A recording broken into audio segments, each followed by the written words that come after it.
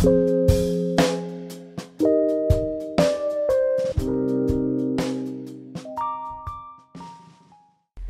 my name is Lindsay Maestri. I'm the Executive Director here at LHUCA, which is where you're at today. I'm here in our main gallery space, and we're going to take a tour of all 4 gallery spaces that we have here in our main building. This is a brand new show that just went up. It's called From Texas, About Texas. It includes several artists from Texas that make work largely about Texas, just as the title says. We're doing virtual tours today, obviously, because we will be closed for First Friday Art Trail, which would be the opening of these exhibitions. So we wanted to really feature the artist and highlight them in a virtual way so that their work could still get out there and could be shown. In this exhibition, we have several pieces from each artist. We have Woodrow Blagg does these large black and whites. There's one on this end of the wall and then 2 towards the other end. They are graphite on paper. So they look like large black and white photographs of either Texas landscape or sort of abandoned spaces, maybe in homestead spaces, but they're actually hand-drawn graphite. And he's from the Dallas area. And then another artist from the Dallas area, Linda Blackburn. She paints these scenes that really look like old Hollywood kind of version of Texas, these westerns. It almost feels like you're looking at a movie still sometimes when you're looking at her work. And then we also have Ken Little, who is a really well-known and celebrated Texas sculptor. He is was the sculpture professor at UTSA for a number of years in San Antonio. This piece here, this deer piece made out of shoes and sort of a boot there up through the middle of that, making those nods to Western wear. We have some more work by Linda Blackburn. Again, just looks like a still directly out of a movie, out of kind of old Hollywood nods to the Western or ideas of the West. And then some more of the Woodrow Blagg's work. Again, sort of that abandoned homestead space. We almost think we're in an old abandoned building or something in sort of this isolated space. But graphite on paper. Again, looks just like a black and white photograph, but it's graphite on paper. On this wall, on the other side, we have some work from Chad Plunkett, who is the executive director of the Charles Adams Studio Project, sort of our neighboring organization that's on 3 sides of us here at LHUCA. This whole show was supposed to be a part of the Texas Painting Symposium, which Texas Tech University was putting on, and the School of Art. But the symposium got canceled, but we were still so glad to be able to put up the exhibitions. So this one kind of plays with the idea of line. Chad's work plays with line and drawing kind of in an interesting way for a 3-dimensional artist to be looking at 2-dimensional things and working with line. So that's how he got included in this, primarily painting or drawing exhibition. We also have B.C. Gilbert, who's a former Lubbockite, but now is in Wichita Falls. These are prairie flowers. So these bright, poppy, sort of abstracted ideas of the prairie.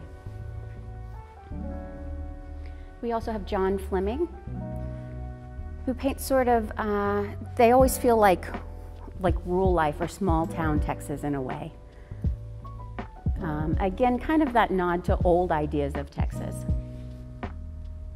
And then some more of John Fleming's work, again, those nods to spaces in Texas, that kind of rural landscape, or that, that small town that you may come through that has that beautiful little downtown, but kind of looking at that vintage feel of it. A beach, in Texas we have not only the desert, but we also have beaches. And then probably my favorite piece in this show is kind of a nod to old Austin. You see Sam's Barbecue, this kind of restaurant that's been all sort of pieced together as you think of like an old barbecue place would be. And the line again plays really nicely with Chad's work, kind of that play and that line back and forth. And again in B.C. Gilbert's flowers here. And then also some more pieces by Chad Plunkett. Kind of, you get that adobe feel, you get a structure of some sort forming out of those. And then I also really like that the material he's using feels like a fence material. It feels like something that would belong on a ranch. But he's used it to construct these sort of loosely architectural sculptures that hang on the wall. So we can go look at another exhibition that's new for us if we want to. So in our studio gallery here, we also have another new show for us. It's called Town and Country. It's a juried exhibition, so it's actually a national juried exhibition, but the artists that applied were asked to either be from Texas or have a strong connection to Texas. So you grew up in Texas, you had some sort of connection in some way, or you went to school here. So that's kind of the thing that holds that together a little bit. But again, this exhibition was put together as a part of that Texas Painting Symposium through TTU. And so the juror, Chad Dawkins, was really looking at work that expands the idea of what painting can be or what painting is. So in this exhibition, you see things that are more traditional painting, and then you also see things that are very loosely painting. And the entire symposium was meant to explore that topic of what painting is and what painting can be. So town and country, again, kind of thinking about those two concepts of Texas. We've got, you know, the major cities that we think about in Texas, and then also the country version of Texas. If you live here or you've been here or from here, you know that there are those kind of two separate spaces that exist in this state, and both are very prominent. So you've got a piece here that kind of makes a nod to that big sky of Texas. And all of that blue. You've got work from artists across Texas and then some that are out of state as well that do again have that tie to Texas. Catherine Allen here is the first place winner for the exhibition. So with a juried show, typically you get prizes for the show. So artists apply to be a part of the show, and then they might win a cash prize if the juror selects their work to be the top work in the show, which is the case for this. Just a real variety of work throughout the show. You'll see different formats. John Chen here is a Lubbock artist. He actually a lot of times uses an airbrush to create his paintings on these panels. Adam Farkas, a fiber piece here. They don't speak for us. So you kind of see this cowboy fabric. There are a number of things, you know, that this message may be saying to the viewer.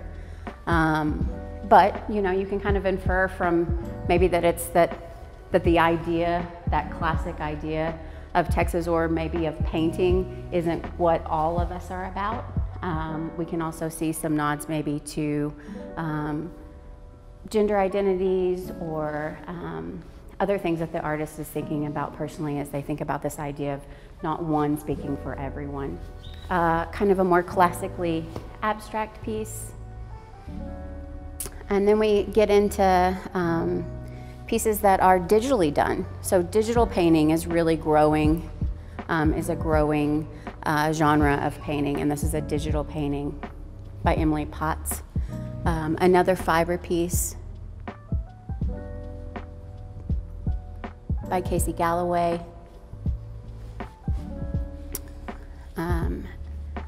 Again, a large crocheted piece that really talks about painting by Jane Smith. It's, you know, it is a painting. It has painting on it, right? It's been painted, but it's a large crocheted piece.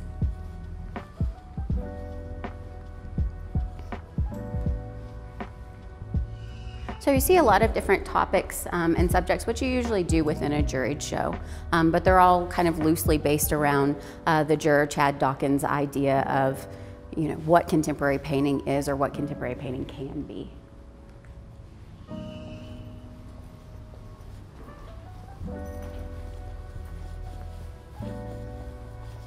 This is an exhibition by Bree Lamb and Rebecca Drolan. It's called Something Familiar. And the interesting thing is that it's two separate bodies of work, but they have that overlap in the fact that what they're talking about is recontextualizing something familiar. So for Brie Lamb, she's recontextualizing everyday objects, domestic objects. So she takes these objects and takes them out of the space we would typically see them in. So we might see something like a handheld mirror, but the background is completely void. It's just a color. So it really makes us think about that object in a different way and think about domestic objects and how we use them and consume them. And then Rebecca Dolan, again, something familiar, the female body is what she talks about, but instead of this idea of taking hair away or taking teeth away, always taking things away from the female body to make it smaller and more vulnerable, she adds things to the female body. So she's always adding hair into her photographs, or she's adding, in some instances, you'll see that she adds maybe balloons under the skin using a pantyhose to make the female body feel bigger and more abundant.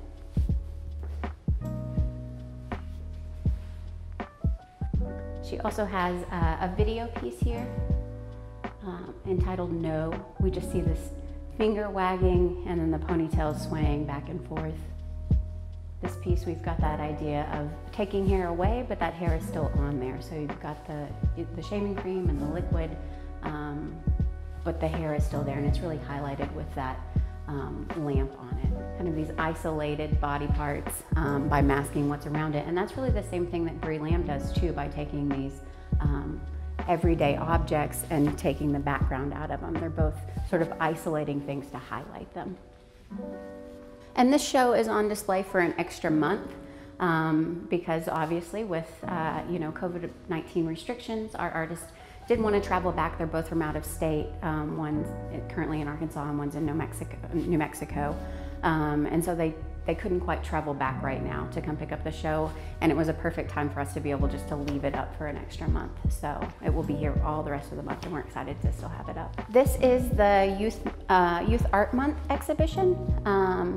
Again, leaving this show up for another month. We had an artist who was not able to bring the work in. That's something that galleries face quite a bit with right now. You know, we're constantly shuffling things and looking at ways that we can still have shows up and present them when artists aren't able to bring in the work that we had planned to bring in. But we do love this show. It's Youth Art Month, so typically that's in March every year. It'll be up for March and April this year. The kiddos are out of school right now, so it's perfectly fine to leave it up a little longer. But LISD, Lubbock ISD, has this program that's run for years, and LHUCA exhibits the Blue Ribbon winners every year. So every school in Lubbock ISD has at least one or two pieces here representing their school. We work really closely with the art teachers in Lubbock, who are fantastic, and as you'll see, really talented young artists coming out of out of the show and out of this program. If you have a young artist at home and you want to find things for them to do, you can check out LHUCA's social media at LHUCA Lubbock for Facebook and Instagram, and we have some virtual art projects online. So we would love for you to jump on there and check those out and keep those kiddos making. But enjoy the show. Hi, I'm Cassandra Troutman with Casapora Leather, and I'm in CASP Livework Studio number 3, and I make custom leather goods as well as costume design pieces for theater groups in the area and soon-to-be new neighbors. I first learned about CASP when I was a student at Texas Tech. I got my MFA in Theater Design and Technology. I graduated about 2 years ago, and ever since I found out about CASP, I wanted to be here. And so in November, the application was up for this space, and we got it. So we'll be here for 2 years. My fiance Rob has the camera in his hand right now, and he plays electric cello. We'll get to him in a little bit. I was really drawn to the space because of First Friday and the idea of having your own studio and living in the next room. And then you have the public that can come right to your door. You don't have to move your setup. It's just here, and you could do whatever you want with the space. And you have a lot of cool opportunities with our, with our neighbors and other areas of CASP. like the Metal Foundry and the 5NJ Gallery. So there's just a lot to do, I think, and I think there's a lot of things that we're going to be doing after this. But there's a lot of events that we were planning on doing, especially our live leather classes that we're postponing until at least May or sometime in the summer. And then we've got a few events that were going to happen during First Fridays that I think we're just going to postpone till even next year because they were spring specific. So we, a little disappointed there, but I think it'll give us more time to really plan. We every month do something different. So it's kind of, a revolving of ideas. Last month in March, we had a giant drawing wall with the public, so we won't be doing those.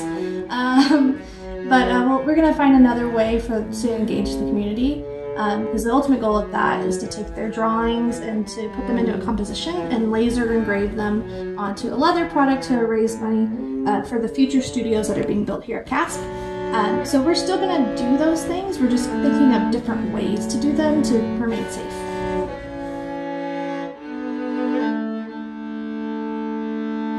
Hi, my name is Robbie Stafford. I'm one of the artists that lives in Studio 3 here at Charles Adams Studio Project. My main focus is cello. I do a street music kind of busking session every first Friday for the public. About 3 hours of playing. It's a lot to prepare for and do, but the payoff is absolutely worth it because I get to show the community something different that they don't typically get to hear. My cello back behind me, that's Winston. He gets to sing for the people that walk by. But lately here, we don't exactly have that opportunity to be able to share that with those that would normally get to be out in public due to the recent health crises across Lubbock County right now. But we are hopeful to continue our practice in the future, which the next couple, or at least April, has been postponed for now, and May is kind of up in the air. It's something we have to play by ear. With that being said, this is a time for me to be able to focus and perfect my craft, and hopefully by the time it comes back around, we'll get to show everybody what I've learned during this time of shelter in place and social distancing. But you can find my fiance Cassandra, who does all of her leathercraft and costume designs, and all of our friends that we partner with to do theater productions, hopefully sometime this summer.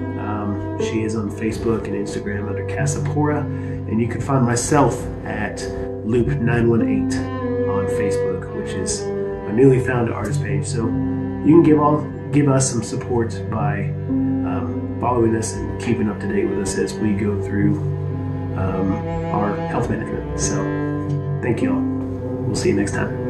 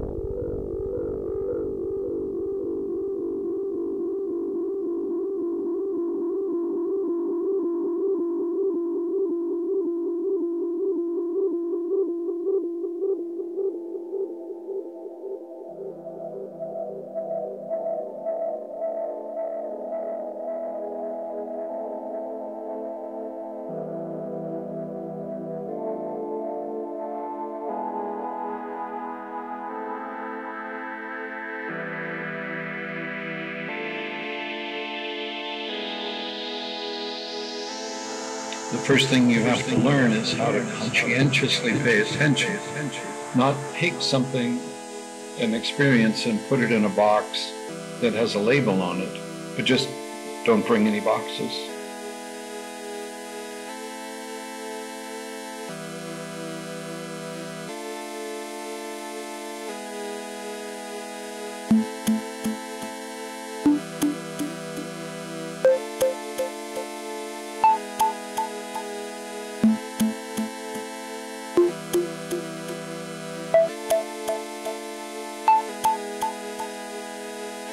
there's a kind of protocol that we all have when we go out bush to be involved in a landscape and have an experience that is highly imaginative. But here's a funny thing. As soon as you bring language into experiential adventure, you truncate the experience. Language always collapses reality into meaning, and once that takes place, then much that's there at the periphery that might be useful 3 days later gets buried, it's lost.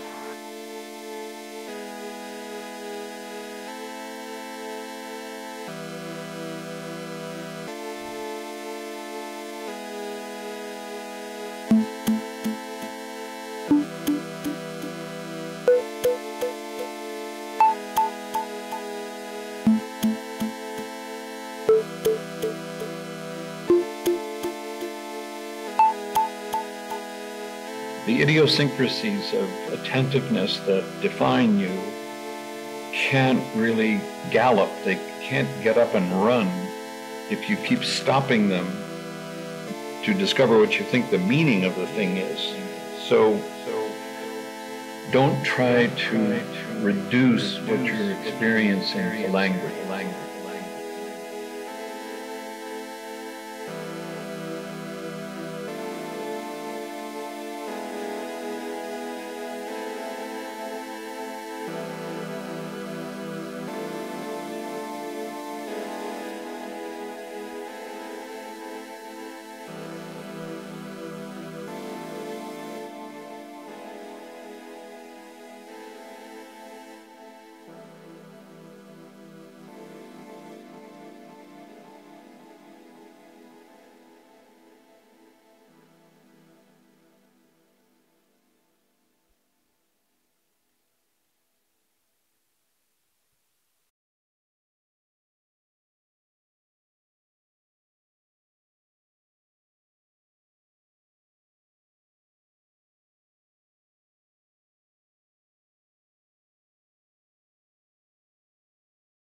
This work represents 35 years of examples of different periods of work that I did during my teaching career at Texas Tech University.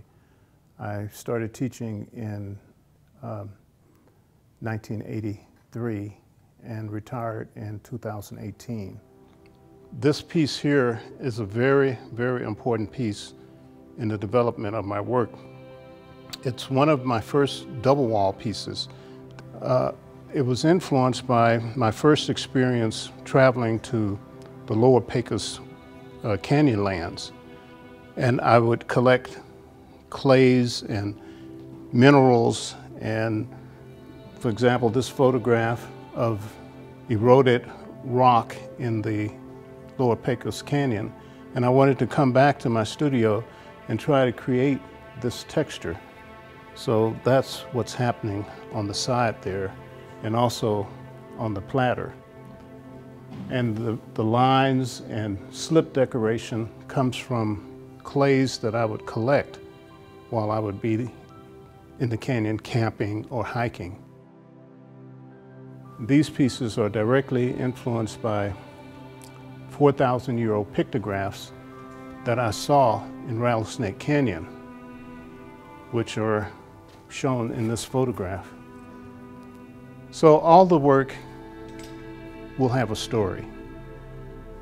This series of work, the cauldrons, the double wall cauldrons, were influenced by my experience growing up in a farming family where my mother and grandmother made soap and they made hominy, and they would even wash clothes in big cast iron cauldrons. And as a kid, my job was to keep the fire burning hot around the pot. And when I started making pottery, I wanted to make big cauldrons like this. But when I tried making them just single wall, they would warp in the kiln. So one night I had a dream that if I made them double wall, I could put them on tripod feet and they wouldn't warp because of the engineering element of it, the inner wall. kept it from warping and kept the shape. So that led me to a whole series of other work related to that. So sometimes I'll work with an idea and then incorporate some other idea that I eventually invent or discover. These pieces were influenced by cotton gin cyclone dust collectors that you see in cotton gins. When I was a kid going to the cotton gin with my father, we would have to wait in line for hours to get the cotton processed. And I would draw these figures over and over because they looked like people. And as a kid, I would put arms and legs and heads on them. So when I moved to Lubbock, that sparked that memory. And I started using that as a point of departure for making these noble jars. And they're glazed with 22 karat gold, and the one over to the left has platinum. In this piece, I incorporated another influence. The piece over to the left was influenced when I was a resident artist in Hong Kong. And in Hong Kong, they do something that's very, very interesting and scary. They make their scaffolding for high-rise buildings out of bamboo. And when you walk around the buildings, they are very thin, but people are walking and climbing on top of the bamboo. And I just thought that was really interesting. So when I came home, I started playing with building a wire web around the pot and firing it. And the copper wire leaves a mark. So these pieces were influenced by when you fly over Lubbock and you see the irrigation circles and playa lakes. And depending on the time of year, you get a different texture, different reflection, different surface. These were made using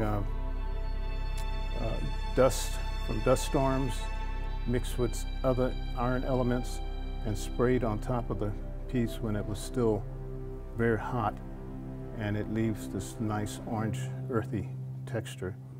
And these lines are horsehair laid on top of the piece when the piece is very hot, and it singes it and leaves a permanent mark. And then fuming and raku. Raku is a technique where you take the piece out of the kiln when it's in the molten state and put it in a container and add elements on top of it. In this case, I added shredded paper, and so you can still see slight shredded paper marks, which has a lot of texture, visual texture. And here, of course, I still enjoy making small pieces, although most of my pieces are large. I like that intimacy of making just a small piece that can be easily lived with.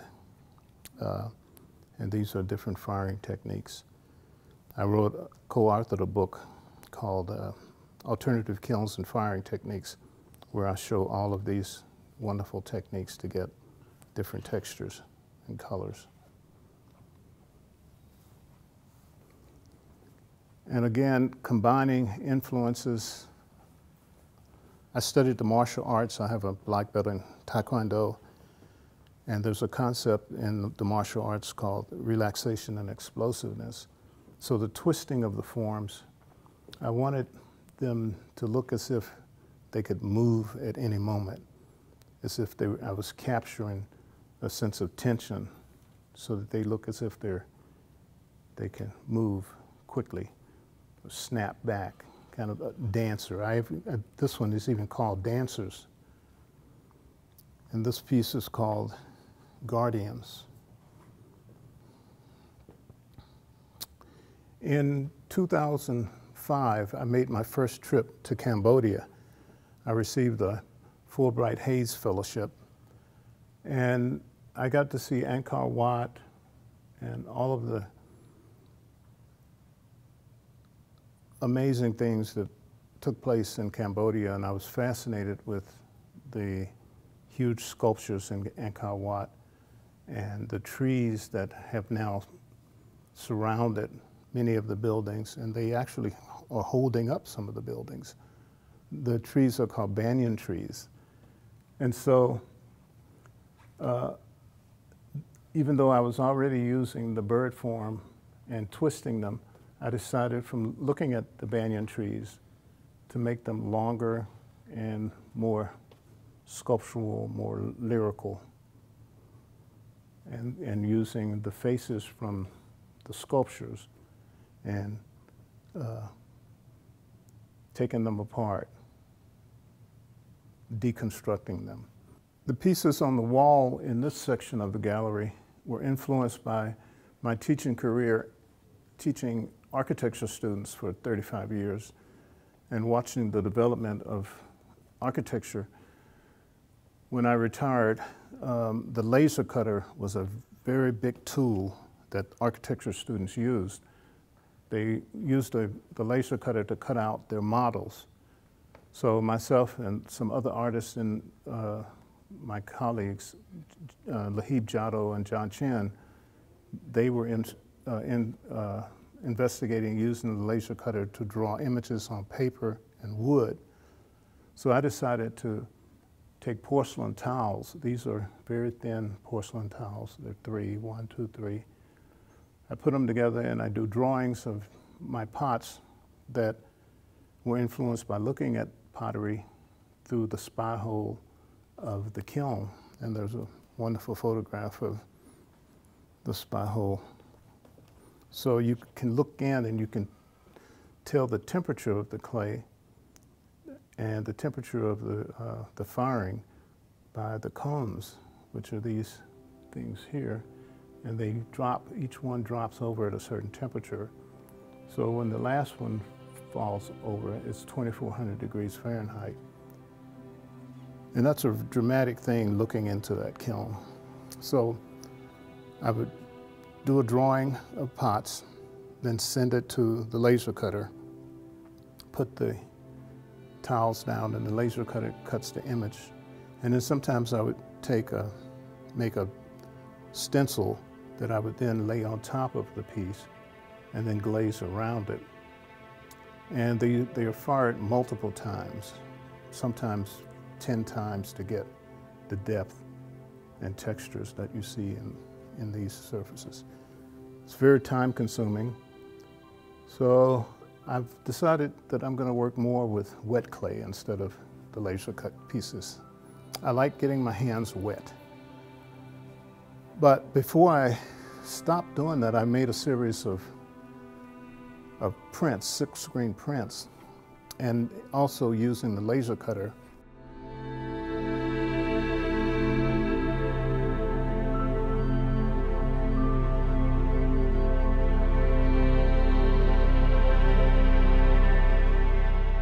The one thing that connects all the work, I started keeping a journal and I started collecting dreams. And one night I had a dream. I dreamt that I was in Santa Fe and I saw my work.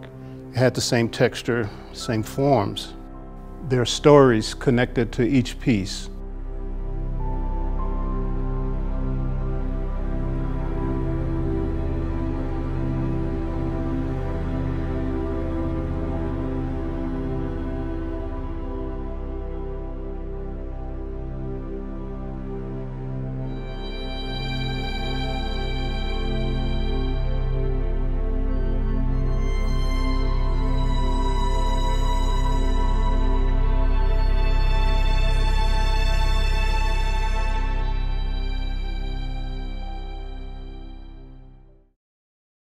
Hey guys, it's Peter here.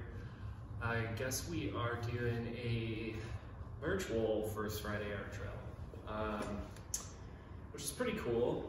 I'm glad that we can all come together and still do something, something fun. People can still tune in and look at the art that is, still going on. I mean, nothing has really changed much for me because I still come here every day and work on stuff. So, I mean, it doesn't really involve anyone else. So I'm really grateful for that, and I'm really grateful for this space. And I'm gonna be showing you guys a little bit of what I've been working on and what I would be displaying if we still had a First Friday Art Trail. So I've been working on a painting, I guess, but always working on plant stuff. So I will give you guys a tour of that, and hope everyone is doing well out there. Thanks. So, as you can see, I have quite a mess here. Just kind of a part of the process, propagating, and I collect these agaves. So, but anyways, here's some of the stuff I've been working on plant-wise. These terrariums, they're all for sale. Y'all can just, if anyone's interested, Instagram, message me. They're really nice. This one is really cool. Yeah, just kind of stocking up on terrariums right now. But yeah, like I said, they're all for sale. Everything I have is pretty much for sale. I really like this snake plant and that. There's another one, the air plant and a cactus. This thing people tend to overlook. I really love this. It's bromeliad and an aloe and some succulents and a fern that is just absolutely loving it. But all these things are attaching to this wood. They're all epiphytes. So it's a really cool piece. These bromeliads are kind of bouncing back. They've had a rough time, but now they're starting to grow and thrive. Been having fun with the lampshade thing. This sculpture I am about to redo for a client. It's gonna be very lush. I'm taking a bunch of that stuff out of there. This guy I took back from JMB. It was sitting on the refrigerator at JMB for a long time. And I was cleaning it up for him, and I added some moss. It is very happy ponytail palm. But I don't know if I'm gonna take it back to him, honestly, but I probably will. I'm just really in love with it. I've had a lot of history with it. That's from an old drum kit of mine I grew up playing on. Some agaves that friend Courtney gave me. This is a piece, one of those agaves I just stuck in there, but I'm gonna do something like that, plant something in there, and it'll be kind of a outdoor installation. But it might be indoor too, I don't know. I think I'm gonna plant a barrel cactus in it. This thing has a long ways to go. It's come a long ways, but it has a long ways to go. I need to really clean it up, and I'm still gonna be adding a lot of things to it. I don't like how I did the lights on those towers. They're a little too much, but and the clouds also need a lot of work. So these are just some of my finished paintings. I've posted pretty much everything that you're seeing. Little abstract piece, my Sasha that has always been around. I need to get frames for these things. Really love that piece too. One of my favorites. A lot of people's favorite, actually. But yeah, everything's for sale. Again, that fern is not for sale. That is my staghorn fern that I absolutely love and have had for years. This table piece, this glass was a gift from somebody dear to me, and I have just been wanting to put stuff in it, so I put these orchids in it along with a driftwood piece that I got from my hike the other day. This guy is one, it's got grow lights in it. Just a really fun piece I'm very proud of. That one is for sale as well. But yeah, I don't know, that's kind of it. Oh, I'm redoing a wall piece right here. I'm just kind of letting it grow in, but that's gonna go hang up on the wall. I'm actually gonna concrete it into there. It's an old piece that I'm redoing, and I'm gonna add concrete to secure all those plants in there. But anyways, guys, that's pretty much what I've been up to. Oh yeah, there's these pieces also. Some smaller. This Haworthia is blooming. Gorgeous. And this piece a lot of people really like, and I really like it too. Very happy growing in.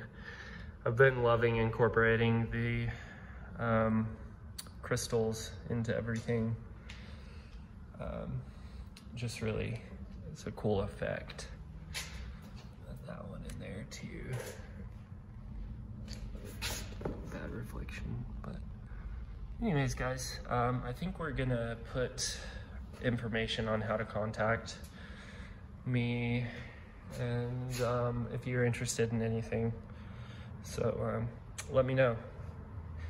Thanks, guys. I hope you're all doing very well throughout all this mess, and have a great day. Thank you.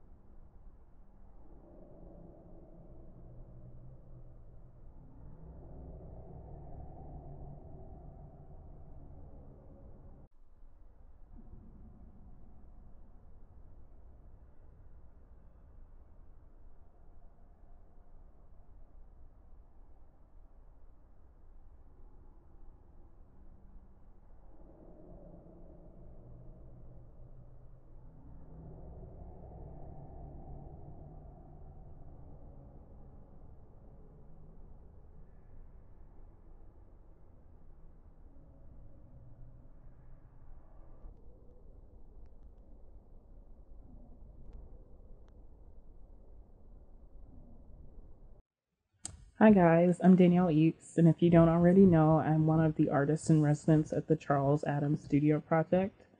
And so I'll be showing you some work that I've been working on since First Friday has been canceled. So I'm a poet, installation artist, and a bookbinder. And so recently I've been working on a little bit more poetry, and I've been doing a lot of writing. So one project that I've been working on is a chapbook of poetry called Tar Baby. And so Tar Baby has about 20 poems in it.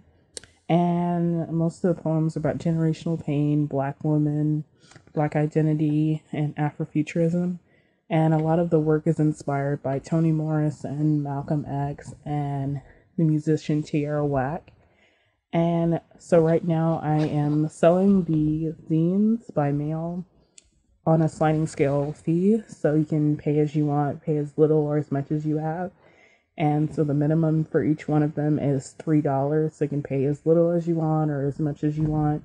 And 20% of the proceeds go to East Lubbock Art House. And so I'll be selling them through the month of April. So I just wanted to read one of the poems from Tar Baby.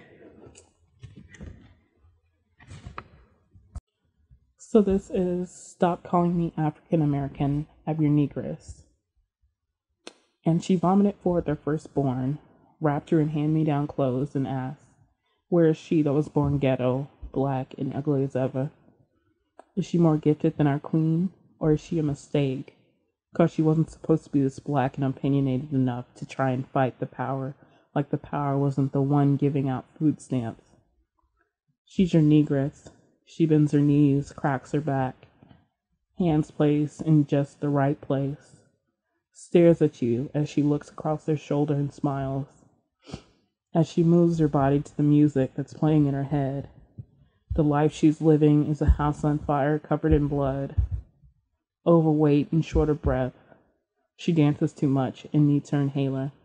She's pop, pop, shake, shake, boom, booms, waiting to be on BET's Uncut so they can have a casting call for her.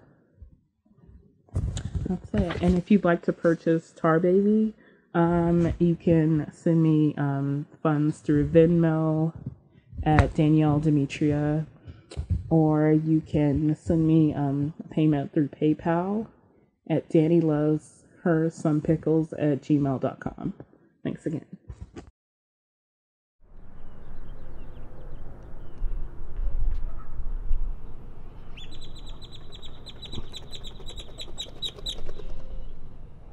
This is Co-op's Research and Projects, and we're an ad hoc DIY gallery. We've been open for almost 1 year. We do shows where we bring in artists, where we curate exhibitions. There are multiple members to the co-op, myself, as well as Cody Arnall and Lindsay Maestri. There's Aaron Heggert and his wife, Natalie Heggert. There's also Andrew Weathers and his wife, Gretchen Korsmo. And then, lastly, and certainly not least, two more, a power duo couple. There's Seth Warren Crow and Heather Warren Crow. So together we form the members of Co-opt Research and Projects, and this is the space here. We're both a gallery space and a studio space for artists, myself, Cody, and Aaron, and we have studio space in the back. So this is the current exhibition up now by Carolyn Doherty. It's called Ruse de Guerre, which basically translates to false flag, the term used in war whenever one side of a battling duo will fly the flag of their enemy, basically to show that they're their friend when in fact they're foe. So that's what this exhibition is dealing with here. Caroline's based out of Buffalo, New York at the moment, originally from Massachusetts. What I like about this show is that it focuses primarily on the flags, and there's actually two different ways that we can show this particular work. One is as you see it here, where they're installed on the inside of the gallery, but we also have installed flag mounts on the exterior of the gallery so they can be mounted on the exterior to capitalize on the windiness of Lubbock, Texas. But contrasting to the flags, which really occupy a sort of have a visual presence in the gallery, are these small little pieces. There's one here on this wall and one on the adjacent wall. And there's sort of these quiet moments that are very easily missed. This is what you're looking at now, a cast bronze almond. So Caroline made a mold of an almond and cast around 72 of these in bronze. This is just one here. And she also has this little paper mache micro megaphone thing here on this wall. Yeah, very delicate, quiet work. Caroline's from Buffalo, New York, and she came to Lubbock to specifically do this installation. And while she was here for over a 2-week period as a sort of unofficial artist in residence program here at Co-opt, she made this video work. So we took her true-false flags that are installed in the gallery, we mounted them in the back of pickup trucks, and she choreographed this dance out on a farm in Shallow Water, Texas, where these trucks are just going in circles, continually looping into one another. And that's the video piece that you see in this particular room. The main reason that Co-opt exists is it exists as an art studio for Cody and myself and Aaron. We got together originally just over drinks, looking for artist studio space, and this is the space that we ended up in. So first and foremost, Co-opt has been functioning for us as a working artist studio. And that's the space we're in now. Most of the works you're seeing are Cody Arnall's pieces. He just got back from a residency up in New York, so he just brought back those pieces. And in many ways, Co-opt exists in response to the First Friday art trail. You know, anybody who's gone to that event can see that it's exploded. There's, in fact, almost too many people at these events. One of the reasons we can't open up in our current situation with the virus. So we figured about a year ago that Lubbock really had room to grow, to expand out beyond the First Friday venue. And so we have specifically catered ourselves to small audience exhibitions.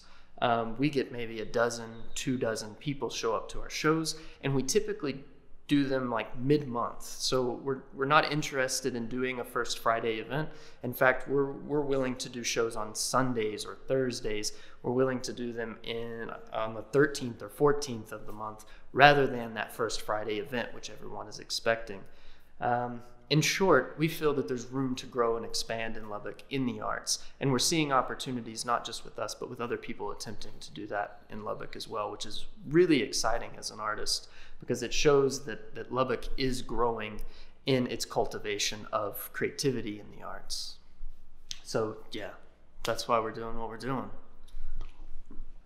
The other thing that we have here at Co-opt Research and Projects is a curated concert series by Andrew Weathers and Gretchen Korsmo. It's called Longitudes. Until now, we've had roughly 12 of these experimental and improvised performances by artists from all over the country, but as well as local artists like Above the Empire. We've also had Tyler Simpson come and play some jazz music, really good stuff. Essentially, it's performances that wouldn't happen in other venues here in town. So it's much more experimental. Occasionally there's video components to it. We've had artists come in and do seed bombings in the alleyway as part of a sound experience. So it's very eclectic, very different. It's not something that you can go see at like Jake's Back Room or anything like that. So that's sort of another element to Co-opt, where we're not just providing the visual arts, but also the sound arts as well. We're really catering to forms of experimental creativity.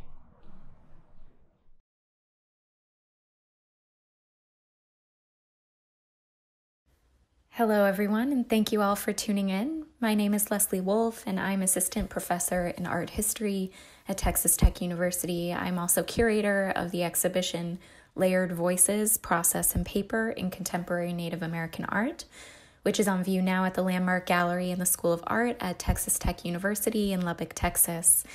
I want to take the next few minutes and walk you through the gallery and just speak a bit about the works in this exhibition.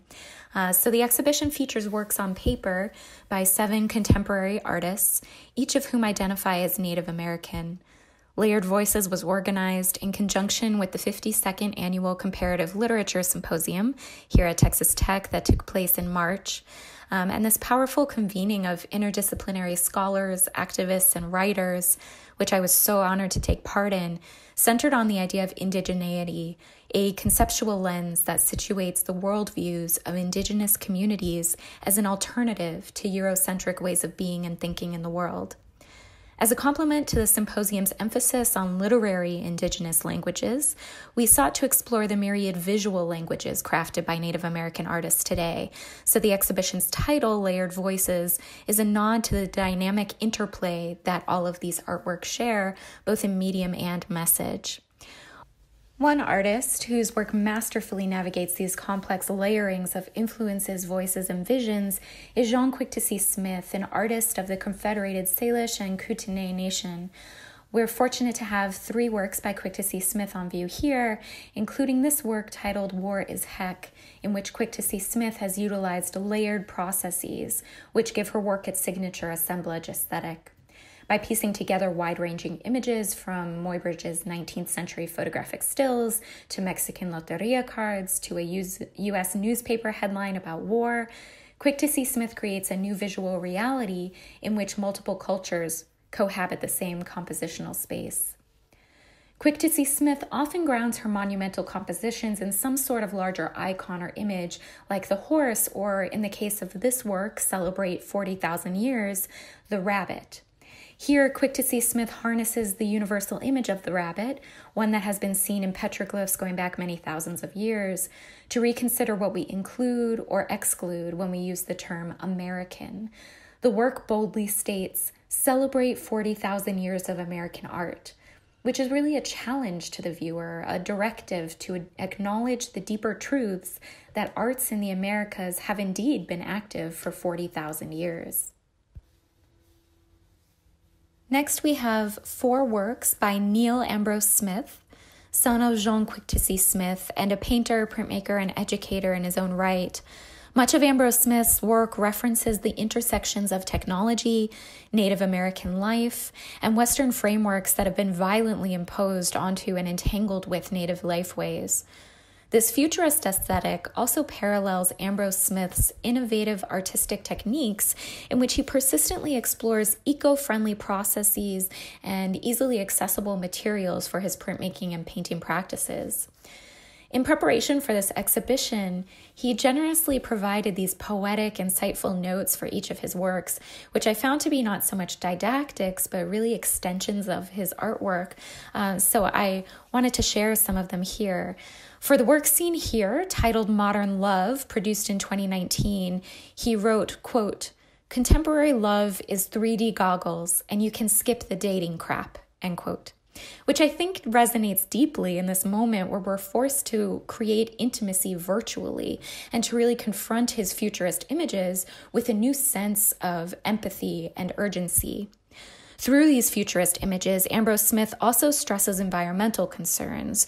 He ponders the overfishing of our oceans, for instance, and the depletion of that ecosystem in the work we previously saw, which is entitled "Do Fish Dream?" In his notes, the artist responds to his own question of "Do fish dream?" with the hopes that they do, because soon all we will have left is, quote, "fish dreams." Next, we have 4 prints by Navajo artist Michael McCabe. McCabe runs the Fourth Dimension Print Studio in Santa Fe, New Mexico, where he collaborates with artists and also produces his own prints. He primarily works in monotype processes using viscosity and chincolé techniques, which are both on view in this exhibition. McCabe's viscosity prints, which we see here with their ethereal, almost microbial backgrounds, are punctuated by scratches and smudges, which you can see that McCabe has carefully etched into the plate with his knuckles and fingernails.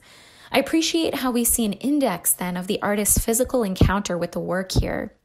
These marks also reference McCabe's struggles with psoriatic arthritis, which has limited his mobility and thus forced him to consider new ways to craft his compositions over the last decade.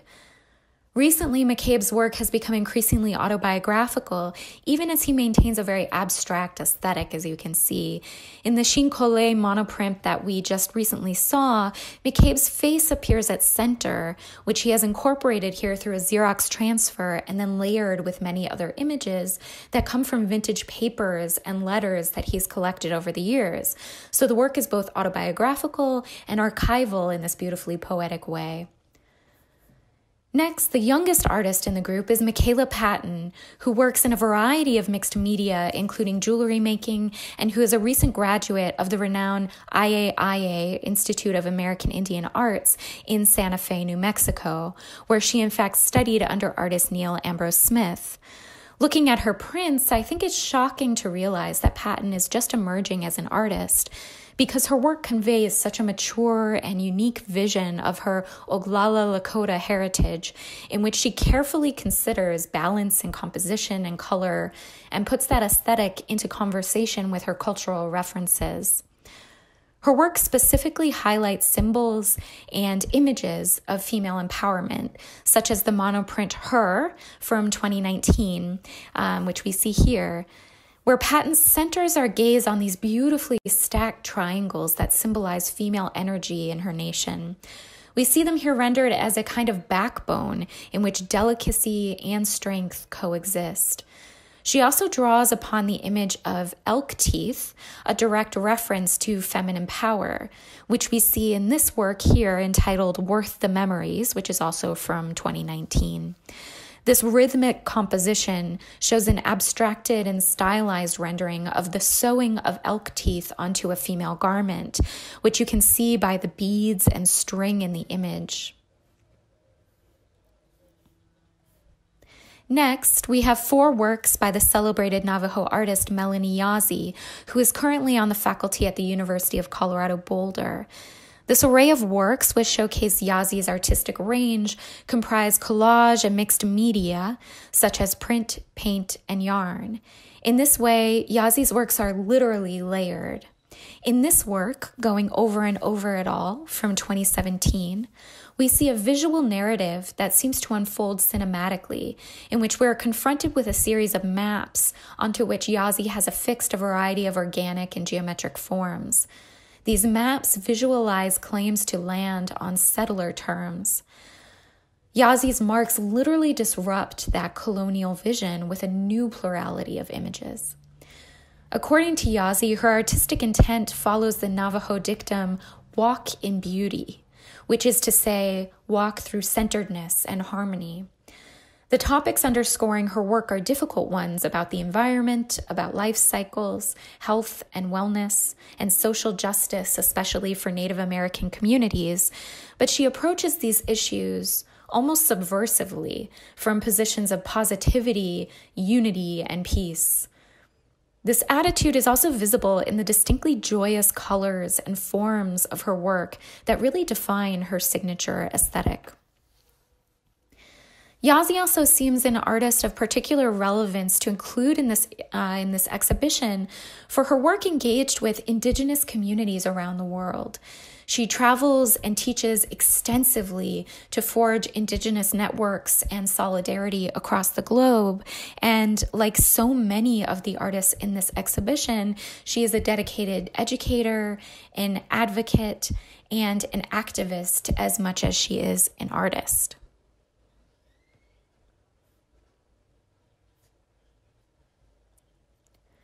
Now, as we turn the corner here, we come to a unique work in this exhibition, which is a mixed media installation by the artist Deborah Jojola, who's based in Albuquerque, New Mexico, and who belongs to the pueblos of Isleta and Jemez. We were fortunate to have her here in January to install this site-specific work, which comprises a series of 5 hanging scrolls on which we see a variety of printed images, including lithographs and stamps, that include both abstract designs and figural forms. These scrolls encase a central hanging figure, hovering above a red and white design rendered in clay earth, whose complementarity signifies Jojola's pueblo affiliations. Jojola formed the female silhouette above from willow branches collected on her walks across her pueblo. Jojola refers to this female form as her willow woman, who references our strained relationship to Mother Earth, in which we take so much and often neglect to give back. Much of Jojola's work tackles this idea of female environmental stewardship, including in the earthen materials that she utilizes. This work also references the tenuous relationship we have to Earth through the gentle sways of the willow woman and the scrolls as bodies move through the gallery. So there's a kinetic connection between viewer and artwork here. As an arts consultant and curator, Hohola's research practice informs her artistic work, and many of the forms seen in this installation come from this rigorous study and stewardship of her Puebloan heritage. Last, but certainly not least, we've included 7 works on paper by Caddo and Winnebago artist Dolores Purdy. Her style of brightly colored, highly geometric compositions that often depict whimsical or tongue-in-cheek visions of native life serve as striking contrasts to the 19th century ledger pages on which Purdy draws her compositions. These ledger pages, on which we can see the remnants of texts from the 19th century, not only serve to historicize the ways in which we perceive Native Americans in the U.S. imagination, but also directly reference the imprisonment of Purdy's direct Caddo ancestors, who were incarcerated without trial by the U.S. government at Fort Marion, Florida, between the years of 1875 and 1878. These warriors, rebuked for their involvement in the Red River Wars, found respite during their incarceration through these art forms. They became known for the hundreds of drawings they produced on ledger pages, which were previously used to document inventory by the military and traders. These artists used this inventory paper for the subversive act of recording or taking stock of their native victories and feats in a genre that became known as warrior art. Today, Purdy's work inserts a female perspective into this male artistic genre. Rather than conveying images of male bravery, Purdy honors her ancestors through her warrior art with a kind of vivid, playful aesthetic that Purdy relates to influences from Art Deco and psychedelic pop art movements.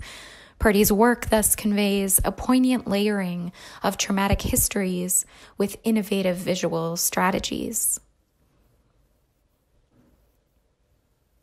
I want to thank you all for taking the time to walk through the gallery with me. Before we end, I want to acknowledge the artists who generously contributed their work to this exhibition, also the amazing student gallery and graphic design assistants who made this possible, and to Landmark Arts Director Joe Arredondo and Assistant Director Scotty Hensler. I want to extend my sincere thanks.